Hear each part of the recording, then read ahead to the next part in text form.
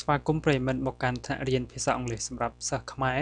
ជាថ្នាក់រៀនដើម្បីជួយលោកអ្នកឲ្យចេះភាសាអង់គ្លេស computer និងមុខជំនាញផ្សេងទៀត Nice to meet you again in this new lesson and welcome everybody to the English class for Khmer student with me PICH. How are you today? And now are you ready for the new lesson? And are you ready for translating from English to Khmer? Okay, let's start. Do you like watching TV? Do you like watching TV? តើអ្នកចូលចិត្តទស្សនាឬក៏មើលទូរទស្សន៍ដែរឬទេ Do you like watching TV? Do you like playing soccer? Do you like playing soccer? តើអ្នកចូលចិត្តលេងកីឡាបាល់ទាត់ឬទេ Do you like playing soccer? What are you good at? What are you good at? តើអ្នកល្អត្រង់ចំណុចណាឬក៏តើអ្នកធ្វើអ្វី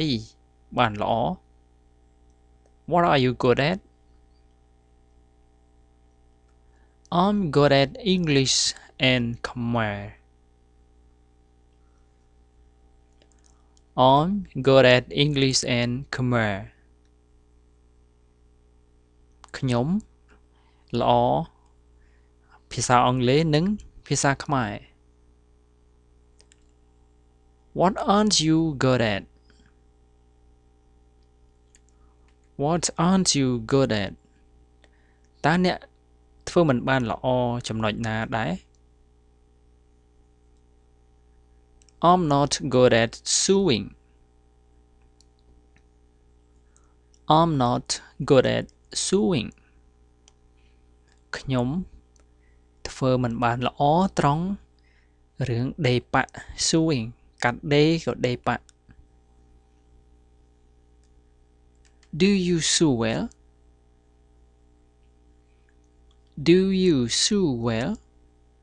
តើអ្នកដេរប៉ាក់កាត់ដេរបានល្អឬទេ Well ល្អប្រសើរ Do you eat well? Do you eat well? តើអ្នកហូបបានល្អឬទេចង់និយាយថាអ្នកហូបបានច្រើនឬទេ Clear ហូបបានល្អប៉ុន្តែវាទៅជាអត្ថន័យទៅជាខ្មែរតើអ្នកហូបបានច្រើនឬទេបានចឹងមិនដែរការបកប្រែថ្ងៃនេះ Okay, here are some new words in our lesson today. Please read after me 2 times and translate in Khmer. Both. Both. ប្រែថាទាំងពីរ Team. Team. ប្រែថាក្រុម Accident. Accident. Accident គ្រោះថ្នាក់ Employer. Employer នយោជក នយោជកពាក្យថានយោជកគឺមានន័យថាអ្នកដែលជួលគេអ្នកដែលជាប្រធានអ្នកដែលជានាយកនឹងជួលគេមកធ្វើការគេហៅថានយោជក Employer. Employee. Employee. Employee មានន័យថានយោជកគឺជាបុគ្គលិកឬក៏ជាកម្មករដែលត្រូវបានគេជួលមក Employee ស្មើនឹង worker ឬក៏ staff. Learner. Learner អ្នករៀន Swimmer. Swimmer អ្នកហែលទឹក Walker. Walker អ្នកដើរ Please read again. Both please read both នឹង both ប្រកបនឹង th both មិន both នឹងសទេគឺ bo ហើយនឹង th ចុងអណ្ដាតលានទៅទប់នឹងចុងថ្មិញទាំងលើទាំងក្រោម both team accident employer employee learner swimmer walker ពាក្យនៅក្នុងមេរៀនថ្មីរបស់យើងមានតែប៉ុណ្ណឹងទេមានពាក្យតិចទេសម្រាប់មេរៀនថ្មីដូច្នេះសូមលោកអ្នករំលឹកនៅពាក្យទាំងឡាយដែលយើងបានរៀនពីមេរៀនមុនមកឲ្យចាំហើយថ្ងៃនេះសម្រាប់វេយ្យាករណ៍គឺយើងមានការបដូរឬក៏បន្ថែមគុណនាមឲ្យคล้ายទៅជាគុណកិរិយាឬក៏ហៅថាកិរិយាវិសេស adjectives to adverbs adjectives to adverbs លោកអ្នកបានជ្រាបហើយថាគុណនាមគឺជាអ្វីគុណនាមគឺជាពាក្យសម្រាប់បញ្ជាក់លក្ខណៈឲ្យនាមឧទាហរណ៍ថានាមតុកពាក្យថាថ្មីស្អាតរលោងឬក៏ពណ៌ឬក៏វែងខ្លីធំតូចនោះហើយជាគុណនាមពាក្យសប្បាយកើតទុកភ័យព្រួយយឺតលឿនក្តៅត្រជាក់អីនឹងហើយគឺជាគុណនាមវាបញ្ជាក់លក្ខណៈឲ្យនាមរីឯគុណកិរិយាឬក៏កិរិយាវិសេសពាក្យមួយហ្នឹងហៅមួយណាក៏បានដែរគុណកិរិយាក៏បានកិរិយាវិសេសឥឡូវយើងហៅតែមួយកុំឲ្យច្រឡំកុំឲ្យនិយាយច្រើនគឺកិរិយាវិសេសកិរិយាវិសេសគឺមិនមែនបញ្ជាក់ឲ្យនាមឬក៏មិនមែនបញ្ជាក់ឲ្យរបស់ដែលហ្នឹងហើយហៅថាជាបញ្ជាក់ឲ្យនាមទេគឺកិរិយាវិសេសបញ្ជាក់ឲ្យកិរិយាវិសេសបញ្ជាក់ន័យឲ្យកិរិយាសព្ទអញ្ចឹងវាមានដៃគូនាមណាគុណនាមបញ្ជាក់ឲ្យនាមរីឯកិរិយាវិសេសបញ្ជាក់ឲ្យកិរិយាសព្ទអញ្ចឹងដើម្បីធ្វើគុណនាមឲ្យคล้ายទៅជាកិរិយាវិសេសឬហៅថាគុណកិរិយាគឺមានក្បួនមួយយើងបន្ថែម ly បន្ថែម ly ទៅគុណនាមនោះវានឹងคล้ายទៅជាកិរិយាវិសេសហើយបាទកិរិយាវិសេសបញ្ជាក់ឲ្យលក្ខណៈរបស់កិរិយាយ៉ាងម៉េចខ្ញុំឧទាហរណ៍មុនចុះឧទាហរណ៍ថាលោកអ្នកហូបបាយណាបាយបើយើងមើលនាមបាយពណ៌សបាយវាមានរសជាតិឆ្ងាញ់បាយអីហ្នឹងវាគឺជាគុណនាមទេប៉ុន្តែ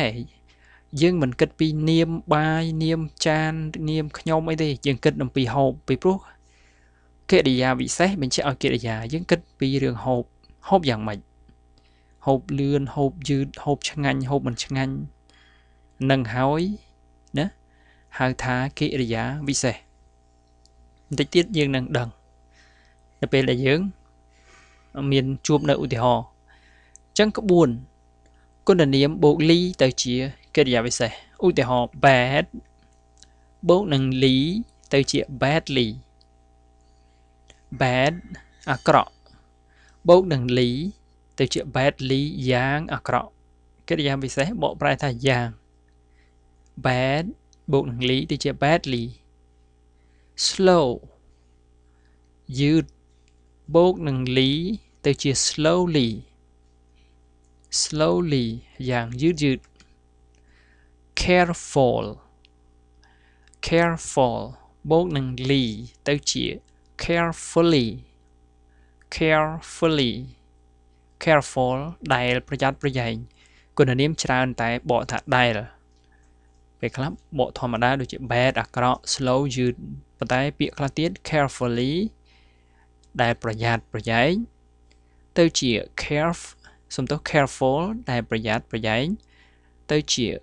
carefully យ៉ាងប្រយ័ត្នប្រយែងហើយកិរិយាវិសេសច្រើនតែបកមានពាក្យយ៉ាងនៅខាងមុខ careless មិនប្រយ័ត្នបូកនឹង ly ទៅជា carelessly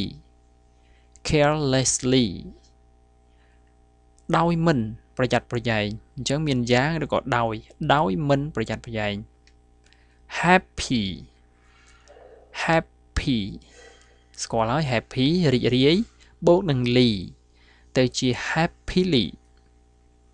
happily បាទត្រង់នេះសម្រាប់កិរិយាសំទោសសម្រាប់គុណនាមដែលមាន y នៅខាងចុងកាលណាយើងបូកនឹង ly ទៀតវាត្រូវ y ត្រួតគ្នា2ដងដោយមាន l នៅកណ្ដាលតែមួយទេអញ្ចឹងគេត្រូវបដូរ y ទៅជា i គេត្រូវបដូរ y ទៅជា i ហើយបូកនឹង ly ធម្មតា happy បដូរ y នឹងទៅជា i ទៅបូកនឹង ly ទៅជា happily យ៉ាងរីករាយ busy busy ក៏ចាប់ផ្ដើមដោយក៏បញ្ចប់ដោយ y ដែរ busy roll បូកនឹង ly ទៅជា busily បដូរ y ទៅជា i បូកនឹង ly busily យ៉ាងរវល់ noisy noisy អ៊ូអរឬក៏សំឡេងអើងកងសំឡេងអ៊ូអដែលមានសំឡេងញ៉ែញ៉ៃ noisy អញ្ចឹងបូកនឹង ly ទៅជា noisily បដូរ y ទៅជា i ហើយបូកនឹង ly noisily យ៉ាងអ៊ូអយ៉ាងអើងកងអញ្ចឹងណាអញ្ចឹងម្ដងទៀត bad ទៅជា badly ដែលថែម ly ទាំងអស់ bad ទៅជា badly យ៉ាងយឺតយឺត slow slowly សំទោស bad badly យ៉ាងអាក្រក់ slow ទៅជា slowly យ៉ាងយឺតយឺត careful ទៅជា carefully យ៉ាងប្រយ័ត្នប្រយែង careless ទៅជា carelessly ដោយមិនប្រយ័ត្នប្រយែងដោយមិនប្រយ័ត្ន happy ទៅជា happily យ៉ាងរីករាយ busy ទៅជា busily យ៉ាងរវល់ឬក៏យ៉ាងមមាញឹក noisy ទៅជា noisily យ៉ាងអ៊ូអឬក៏យ៉ាងអើងកងនេះហើយគឺជារូបមន្តដែលបន្ថែម ly ទៅលើគុណនាមคล้ายទៅជា adverbs សម្រាប់ adjective ខ្លះទៀតមិនបន្ថែម ly ទេគេហៅថា irregular adjective adjective មិនទៀងទាត់មិនបន្ថែមទេគឺបដូររូបរាងឬក៏មិនបដូរតែម្ដងឧទាហរណ៍ good ល្អទៅជា well យ៉ាងល្អអត់បូក good ទៅជា goodly ទេណា good ទៅជា well fast អត់បូក ly ទៅជា fastly ទេ fast លឿន fast យ៉ាងលឿននៅដដែល hard លំបាកទៅជា hard យ៉ាងលំបាករូបរាងដដែលអញ្ចឹងនេះហើយគេហៅថា irregular adjective adjective ដែលមិនទៀងទាត់ធម្មតាគេបូក ly ដល់ពេលមិនបូក ly នៅដដែលបានគេហៅថាមិនទៀងទាត់នោះឬក៏បដូររូបរាង good ទៅជា well ល្អទៅជាយ៉ាងល្អ fast ទៅជា fast លឿនទៅជាយ៉ាងលឿនតែរូបរាងនៅដដែល hard លំបាកទៅជា hard យ៉ាងលំបាកហើយរូបរាងវាដដែលអញ្ចឹងធ្វើម៉េចយើងចំណាំថាមួយណាគុណនាមមួយណាកិរិយាវិសេសអញ្ចឹងបាទយើងចំណាំថា adjective បញ្ជាក់លក្ខណៈឲ្យនាមដូច្នេះ adjective វានៅពីមុខនាមហ្នឹងអញ្ចឹងឧទាហរណ៍ថាយើងនិយាយថា hard worker អញ្ចឹង worker ជានាម hard ជាគុណនាមគ្រាន់តែចេញ hard worker យើងដឹងថាពាក្យហ្នឹងវាជាគុណនាមហើយពីព្រោះវាបញ្ជាក់លក្ខណៈឲ្យនាមវានៅពីមុខនាមចំណែក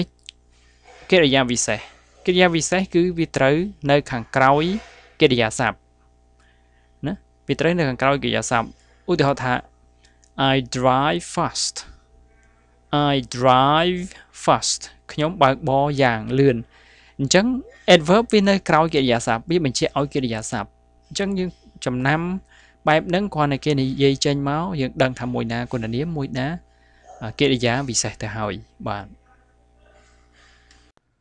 នៅពេលដែលយើងយល់អំពីការបដូរពី adjective ទៅ adverb រួចហើយឥឡូវយើងចូលដល់ adverbs of manner តើអ្វីជា adverbs of manner គុណកិរិយានៃបំណែបគុណកិរិយាបំណែប adverbs of manner គឺជាគុណកិរិយាឬក៏កិរិយាវិសេសដែលប្រាប់ពីដំណើរនៃកិរិយាសព្ទថាប្រព្រឹត្តឡើងឬក៏ធ្វើឡើងដោយរបៀបណាដោយបែបណាឧទាហរណ៍ថាយើងបើក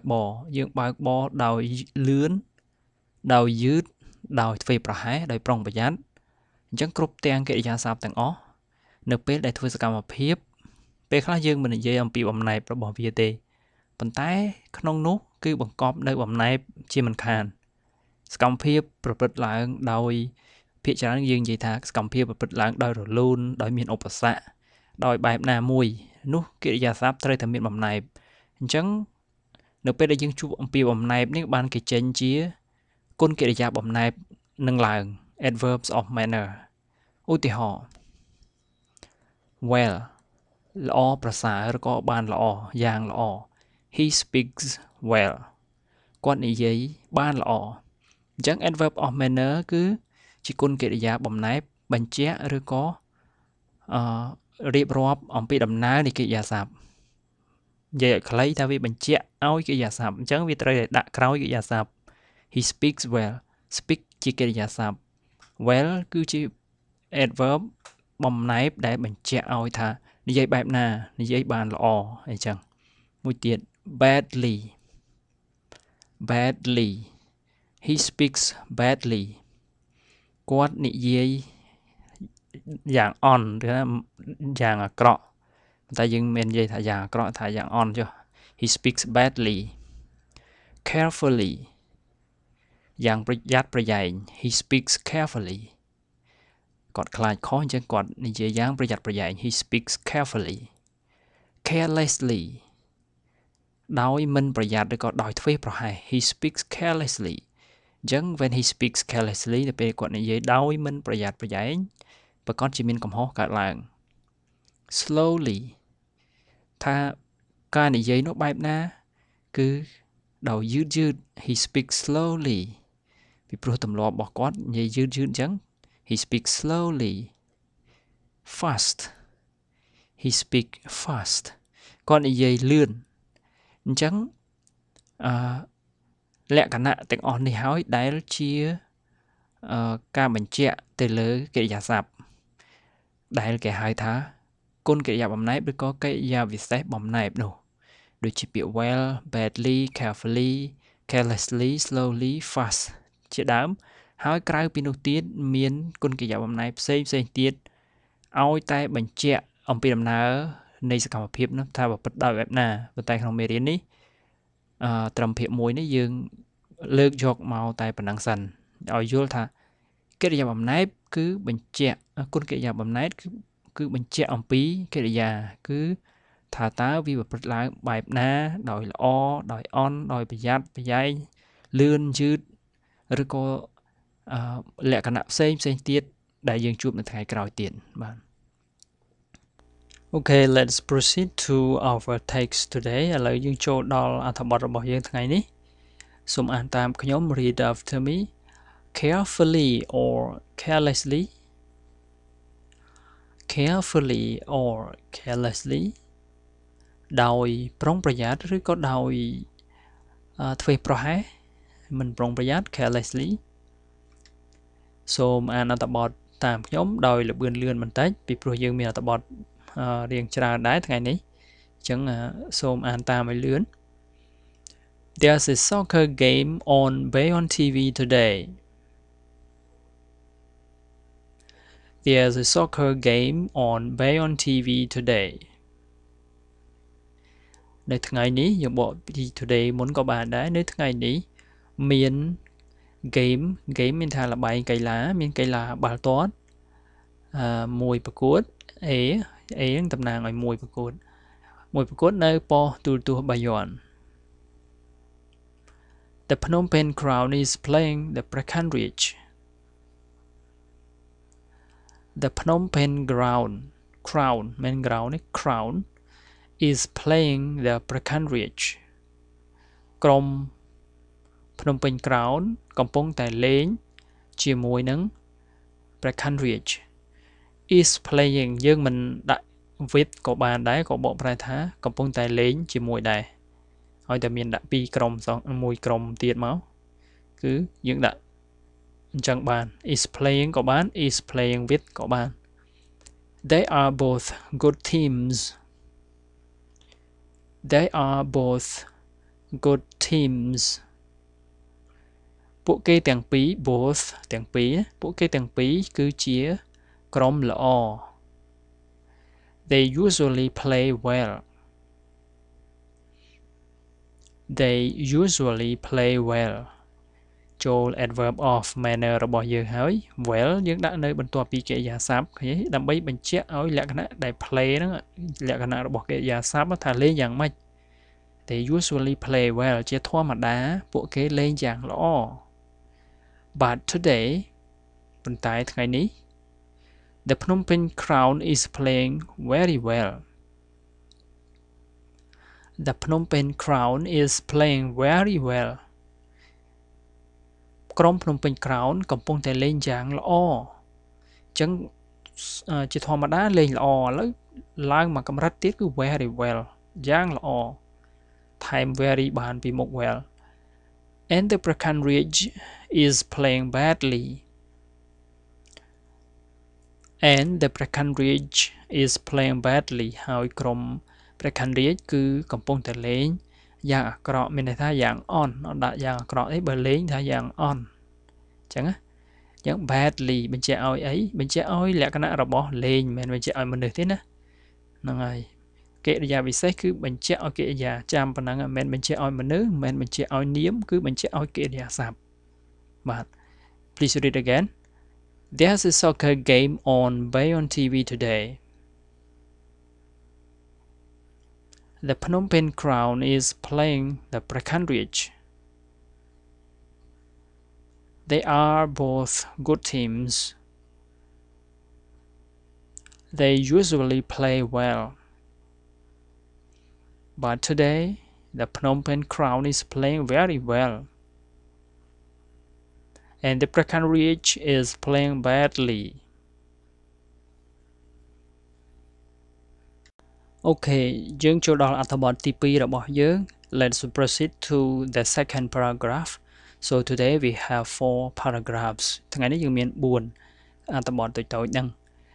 សូមអានបន្ត Tapro often has accidents Tapro often has accidents Tapro ហ្នឹងគាត់ឈ្មោះ Tapro ចឹងហ្មង Taproជាញឹកញាប់ often អញ្ចឹងយើងក៏បានរៀនអំពីកិរិយាវិសេសនៃភាពញឹកញាប់ផងដែរពីមេរៀនមុនអញ្ចឹងយើងចេះចាំកាន់តែច្រើនណាយើងចេះកិរិយាវិសេសនៃភាពញឹកញាប់គឺ of adverb of frequency ហើយថ្ងៃនេះយើងចេះ adverb of manner កិរិយាវិសេសនៃបំណែបគុណកិរិយាបំណែបណាអញ្ចឹងយើងចេះបានច្រើនយើងកាន់តែចេះច្រើនហើយយើងចាំទីតាំងឯគុណកិរិយាវិសេសនៃភាពញឹកញាប់គឺដាក់នៅក្បែរឬក៏បន្ទាប់ពីប្រធានរីឯគុណកិរិយានៃបំណែបគឺដាក់បន្ទាប់ពីកិរិយាសព្ទពោះបញ្ជាក់ឲ្យបែបណាដែលកិរិយាសព្ទនោះធ្វើឡើងប្រព្រឹត្តឡើងដូចថាលេងហ្នឹងលេងយ៉ាងម៉េចយ៉ាងអន់យ៉ាងល្អដើរយ៉ាងម៉េចដើរយ៉ាងលឿនយ៉ាងយឺតបើកបរយ៉ាងម៉េចយ៉ាងប្រយ័ត្នប្រយែងឬក៏ដៃធ្វេសប្រហែសអញ្ចឹងវាបញ្ជាក់ណាគុណកិរិយាបំណែបវាបញ្ជាក់បែបឲ្យកិរិយាសព្ទថាវាប្រព្រឹត្តឡើងវាធ្វើឡើងយ៉ាងម៉េចឃើញទេបាទម្ដងទៀត Tapro often has accidents Tapro ជាញឹកញាប់មានគ្រោះថ្នាក់ចរាចរណ៍ accident ក្នុងនេះគេអត់និយាយថា traffic accident ទេ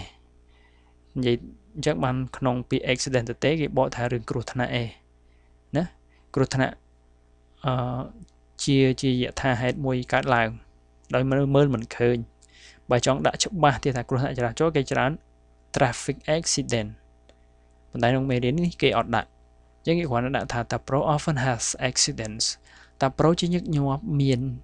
គ្រោះថ្នាក់កើតឡើង This is his 4th accident this year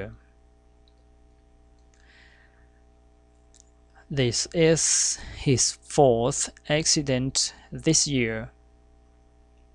4th មានន័យថាទី4នេះគឺជាគ្រោះថ្នាក់ទី4របស់គាត់នៅក្នុងឆ្នាំនេះ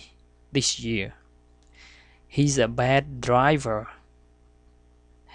He's a bad driver គាត់ជាអ្នកបើកអាក្រក់ម្នាក់បាទយើងមើល bad driver នេះមិនមែនជាគុណកិរិយាទេគឺជាគុណនាមពីព្រោះវានៅមុខ driver bad driver ជាគុណនាមហ្នឹងអ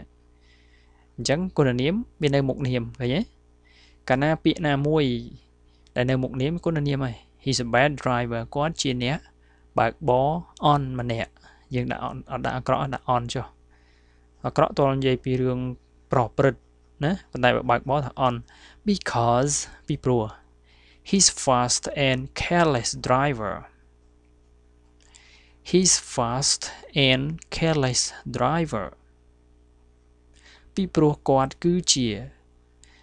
បន្ទាប់ពីគាត់គឺជាហើយរំលងទៅពាក្យ driver ជានាមឯងអញ្ចឹងពាក្យ fast បើខាងចុង driver ជានាមហើយពាក្យ fast និង careless សុទ្ធតែជាគុណនាមហើយយើងចំណាំអញ្ចឹងពីព្រោះគាត់ជាអ្នកបើកបរឬក៏តៃកង់ដែលធ្វេសប្រហែសនឹងលឿនណាពីព្រោះគាត់ជាអ្នកបើកបរដែលធ្វេសប្រហែសហើយលឿនទៀតមិនធ្វេសប្រហែសមិនលឿនហើយប្រយ័ត្នទេណាលឿនហើយយើងអាចបកប្រែលឿនក៏បានមុនណាគាត់ជាអ្នកបើកបរលឿនហើយធ្វេសប្រហែសទៀត careless ធ្វេសប្រហែសមិនប្រុងប្រយ័ត្នហ្នឹងគេអត់ទាន់ដាក់គុណកិរិយាទេគេដាក់គុណនាមសិនទេឥឡូវគេចាប់ដើមដាក់គុណកិរិយា he drives fast carelessly and badly he drives នេះគាត់បើកបរនេះពាក្យ drive នេះជាកិរិយាសព្ទហ្នឹងអញ្ចឹងបន្ទាប់ពីកិរិយាសព្ទឃើញគេដាក់គុណកិរិយាអញ្ចឹងបានជាគុណកិរិយាបំណែបត្រូវតែដាក់ក្រោយកិរិយាសព្ទណាខាងលើពាក្យ fast និង careless ហ្នឹងជាគុណនាមទេពីព្រោះពេលដាក់នៅមុខ driver នេះជានាមដល់ពេល he drives he ជាប្រធាន drive ជាកិរិយាបន្ទាប់ពីកិរិយាហើយគេដាក់ហ្នឹងហើយកិរិយាវិសេសបំណែបកិរិយាវិសេសបំណែបនឹងហើយឬក៏កិរិយាវិសេសផ្សេងទៀតក្រៅពីបំណែបនឹងក៏អាចដាក់នៅខាងចុងនឹងដែរយល់ទេអញ្ចឹង he drives fast គាត់បើកលឿន carelessly ដោយធ្វេសប្រហែស and badly ហើយយ៉ាងអន់ទៀតផងមានន័យអញ្ចឹងណាយល់ទេអញ្ចឹង Okay read again Tapro often has accidents This is his 4th accident this year He's a bad driver because he's fast and careless driver. He drives fast, carelessly, and badly.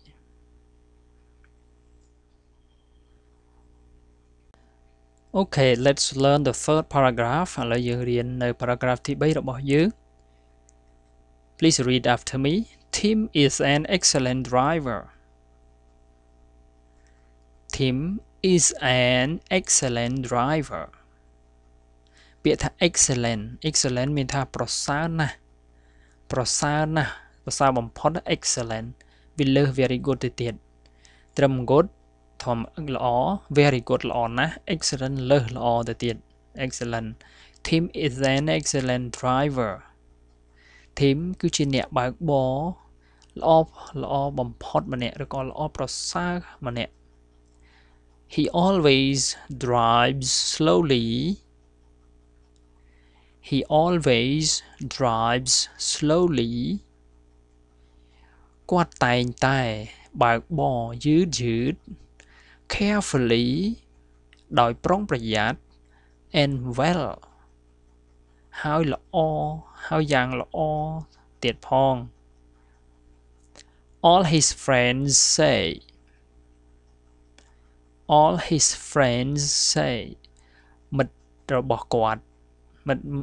ត្តណា friend មាន s មិត្តភ័ក្តិទាំងឡាយរបស់គាត់ទាំងអស់ណាមិត្តរបស់គាត់ទាំងអស់និយាយថា say មិនបាច់ថា say that ក៏បានដែរ say គេបើកអភន្តរៈណាមានន័យថាសម្ដីរបស់មិត្តភ័ក្តិគាត់ណា Tim's a good driver Tim's a good driver មានន័យថា Tim is a good driver យើងអានភ្ជាប់ទៅ Tim's a good driver Tim គឺជាអ្នកបើកល្អម្នាក់ He's very careful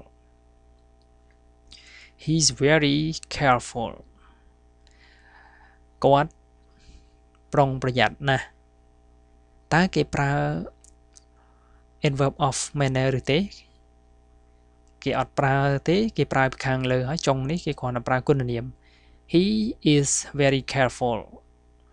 ហេតុអីបានជាយើងដឹងថា careful ជាគុណនាមពីព្រោះវាអត់មាន ly ហើយមួយទៀតពីព្រោះវាដាក់នៅខាងក្រោយ to be he is very careful បាទអញ្ចឹងនេះការចំណាំសូមអានម្ដងទៀត Tim is an excellent driver he always drives slowly carefully and well all his friends say Tim's a good driver he's very careful okay this is the last paragraph នេះគឺជាអត្ថបទចុងក្រោយរបស់យើង okay read after me Pauline Sun works very hard Pauline Sun works very hard Sun Pauline ធ្វើការលំបាកណាស់តើ very hard ដើរតួជាអី very hard ដើរតួជាគុណកិរិយាបំណែបហើយពីព្រោះវានៅខាងក្រោយកិរិយា work ឃើញទេនឹងការចំណាំគាត់ទៅចេញ clear ភ្លាមមកកលេចឃើញ plate reflect ឲ្យលឿនទម្លាប់អង់គ្លេសគឺបែបហ្នឹងហើយទម្លាប់ភាសាឃើញគំនិតយើងទម្លាប់សំលៀងមួយថ្ងៃទៅមួយថ្ងៃខ្ញុំកាលមុនយឺតដូចតែបងប្អូនដែរយឺតដូចតែអ្នកទាំងអស់គ្នាដែរគឺអានអញ្ចឹងតម្រាំតែចេញដល់បកប្រែប៉ុន្តែទម្លាប់យូរទៅដូចយើងអានខ្មែរមើលទៅគឺថាគាត់តែឃើញស្គាល់ថា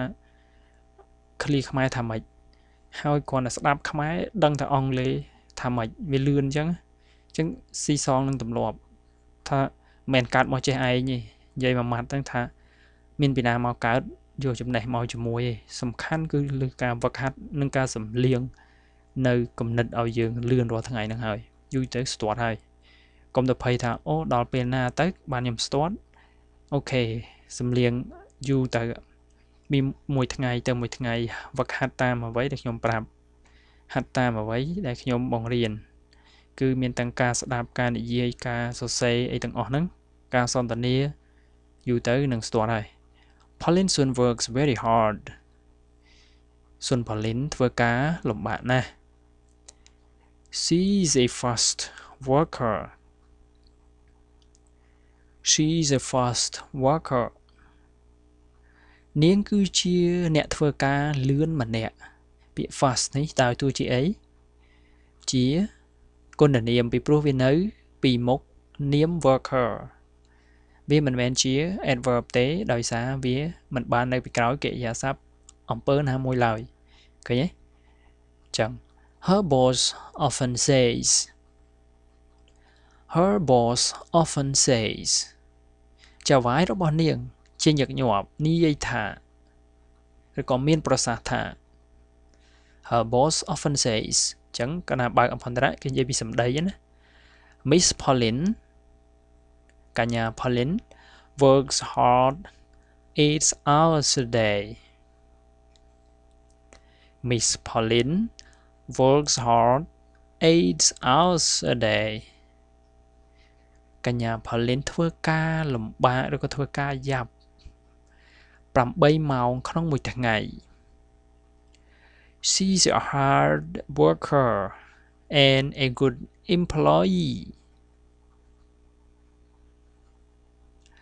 She's a hard worker and a good employee នាងគឺជាកម្មករឬក៏អ្នកធ្វើការលំបាកនិងជានយោជកល្អម្នាក់នាងជាកម្មករដែលធ្វើការលំបាកនិងនយោជកឬក៏អ្នកធ្វើការក៏បានដែរ employee ហ្នឹងអ្នកធ្វើការល្អម្នាក់អញ្ចឹង worker និង employee ស្មើគ្នាប៉ុន្តែគេអត់ដាក់ worker ដែរ employee ហ្នឹងនយោជកក៏បានអ្នកធ្វើការក៏បានអញ្ចឹងមានន័យថាកញ្ញា Pauline ធ្វើការលំបាក8ម៉ោង8 hours a day អញ្ចឹងតកែគាត់សរសើរថាអូ Miss Pauline works hard 8 hours a day She's a hard worker នេះគឺជាអ្នកធ្វើការលំបាក and a good employee ហើយជានយោជកដ៏ល្អ Please read again Pauline Sun works very hard. She's a fast worker. Her boss often says, Miss Pauline works hard 8 hours a day. She's a hard worker and a good employee. បាទខ្ញុំសូមណែនាំនៅក្នុងការអានពាក្យ hard បើយើងអានសំឡេងស្រាល hard អញ្ចេះ hard នឹង th ចេញ th hard គឺស្មើនឹងពាក្យបេះដូង hard ប៉ុន្តែបើយើងអាន hard ចឹងខាងចុងគឺ d គឺមានន័យថាលំបាកហើយ hard សំឡេង h បូកនឹង r h និង r ដូចជា hard បូកនឹង d hard មិនមែន hard មិនមែន hard ហស្រអានឹងដ hard គឺ h ហើយនឹង r hard និង d hard រៀងគីឡូអញ្ចឹងណាអរគុណ Okay, that's all for our lesson today. Today we have studied about adjective to adverbs and the adverbs of manner ថ្ងៃនេះយើងបានសិក្សាអំពីការបដូរគុណនាមទៅជាគុណកិរិយានិងយើងបានរៀនអំពីគុណកិរិយាបំណែបណាអញ្ចឹងខ្ញុំទុកលំហាត់ឲ្យលោកអ្នកទី1 The Phnom Penh Crown is a good player ភ្នំពេញក្រោនគឺជាអ្នកលេងល្អមួយក្រុមណា Tapro is a bad driver Tapro គឺជាអ្នកបើកបរអន់ម្នាក់ Tim is a careful driver អញ្ចឹងខ្ញុំមិនបាច់បកទៀតក៏បានដែរយើងអាចចេះបកខ្លួនឯង Pauline works hard You're a fast learner អ្នករៀន We're a happy talker អ្នកនិយាយអញ្ចឹងសូមលោកអ្នកសួរនឹងពាក្យ how សួរនឹងពាក្យ how ឆ្លើយសួរគ្រប់សំណួរហ្នឹងទី1ទី2ទី3ទី4ទី5ទី6សួរនឹងពាក្យ how ហើយនឹងឆ្លើយខ្លួនឯងតើយល់ទេប្រហែលជាមិនទាន់យល់ខ្ញុំឧទាហរណ៍ជាសម្ដីខ្មែរចុះឧទាហរណ៍ថានៅឃ្លាទី1ភ្នំពេញក្រោនគឺជាអ្នកលេងល្អមួយក្រុមខ្ញុំសួរជាខ្មែរលោកអ្នកអាចសរសេរជាអង់គ្លេសខ្លួនឯងតើភ្នំពេញក្រោនលេងដូចម្ដេចតើភ្នំពេញក្រោនលេងដូចម្ដេចហើយចម្លើយភ្នំពេញក្រោនលេងយ៉ាងល្អយកគំរូនេះណាទៅធ្វើឃ្លាទី2ទី3ទី4ទី5ទី6អញ្ចឹងសួរដោយចាប់ដើមដោយពាក្យ how សួរថាតើក្រុមឧទាហរណ៍ណាទី1តើក្រុមភ្នំពេញក្រោនលេងដូចម្ដេចចម្លើយភ្នំពេញក្រោនលេងយ៉ាងល្អអញ្ចឹងសួរឆ្លើយ clear ទាំង6នេះបាទហើយសូមផ្ញើចម្លើយមកកាន់ Facebook របស់ខ្ញុំអរគុណច្រើនសម្រាប់ការសិក្សា See you again in the next lesson បើលោកអ្នកមានចម្ងល់សូមសរសេរ email មកកាន់ pichkm3@gmail.com ឬក៏ផ្ញើសារមកកាន់ my Facebook Kim PICH ដែលមានរូបថតរបស់ខ្ញុំចំពោះ